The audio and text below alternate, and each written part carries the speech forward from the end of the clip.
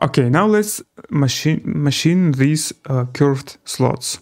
So first of all, I will turn off everything that I don't need right now.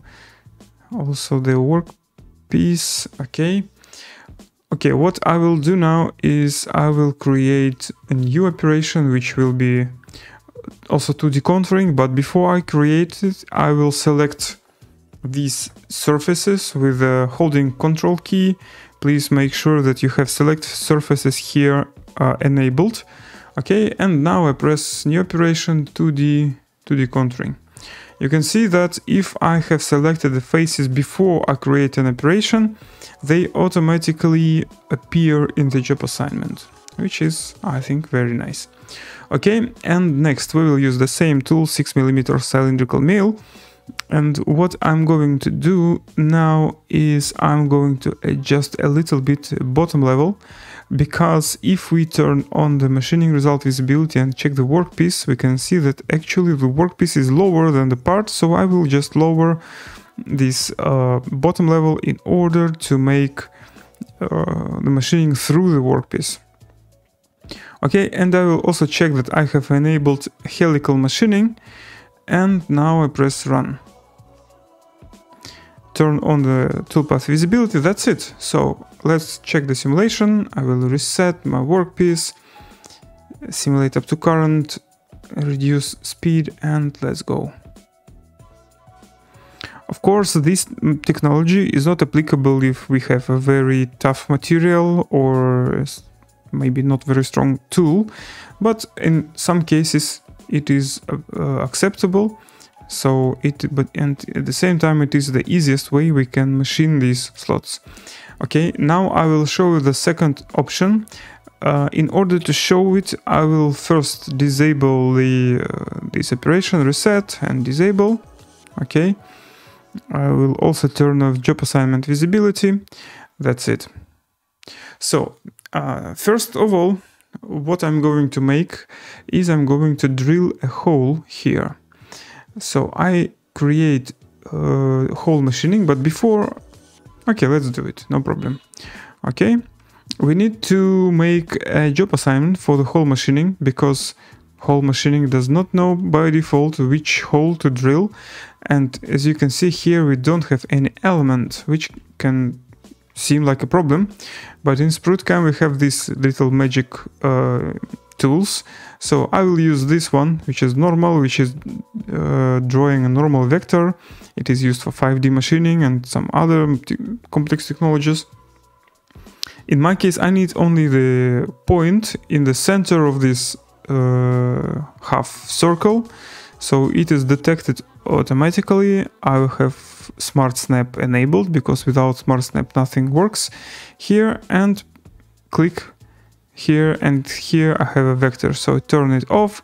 So this will be the center of my hole I'm going to machine. Next I will change the tool, so I'm using 6mm cylindrical mill for milling, so I will choose 7mm drill. Okay, that's it. Select for the operation. Nice. And now I need to adjust top and bottom level, which is also absolutely no problem. So select this one. Let's check. Okay. Select this one. So I want to that the tool comes out completely like this. And here I have the top level like this. Okay, reset, run. Okay, very nice. I have a hole. Now I'm going to do the same here. Let's do it. Okay, for example, I will put the vector here. Okay, now I will tell SprutCAM that this is my center. Okay, I will also adjust if I've done this these holes simultaneously. I would have a possibility to edit these parameters simultaneously, but now I will edit them one by one. Reset, run. Okay, we have two holes. Very nice. Toolpath. And next I will choose 3D entry roughing waterline. Okay, I will select that cylindrical mill, and I need to set the job assignment. So what I'm going to do, I will choose these and these slots and tell SprutCAM that these are the pockets. Okay, now I will adjust top and bottom level, which are here. So we have top level is nice, bottom level is not so nice, so we will adjust it a little bit like this with a small overlap.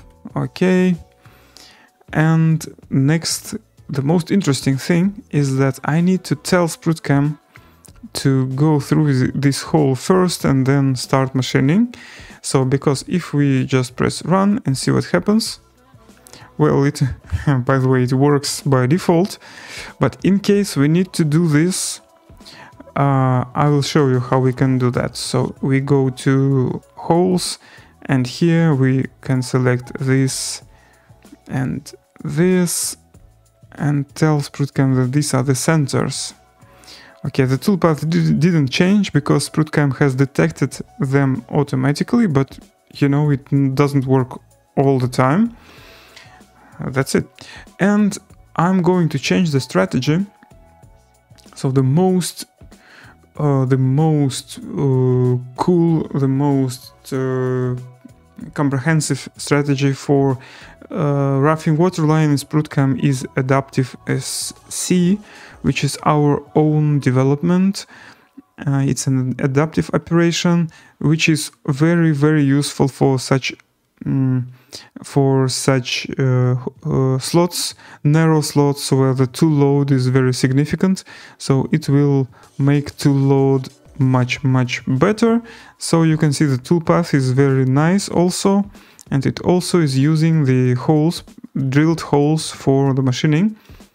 Okay, now we can go to simulation and check the result. So I will reset, simulate up to current operation. Wait, let's select hole machining. One more time, reset, simulate up to current. Okay, and press run. Turn on the machine visibility like this. So first we are drilling holes. Of course, we are now using simple drilling, but we can also use all the possible drilling cycles here. Okay, go to tool, change position, change the tool, and go for the machining of the pockets.